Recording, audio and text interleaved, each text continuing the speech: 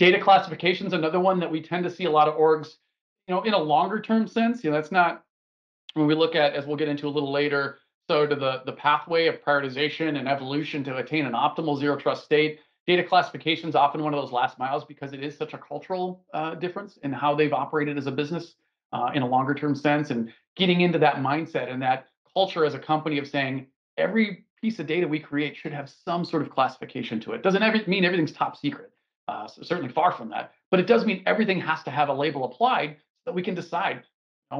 let's know that this exists, certainly, but then also let's decide, what does that classification imply about the level of security that's be associated with it. When we're setting up our policies based on what users are trying to do, and measuring against all those variables, how much do we want to look at the data classification itself as a measurable variable that decides whether that user in their state and the device that they're on all marries up to something we want to allow or block or be aware of or control for, et cetera, et cetera.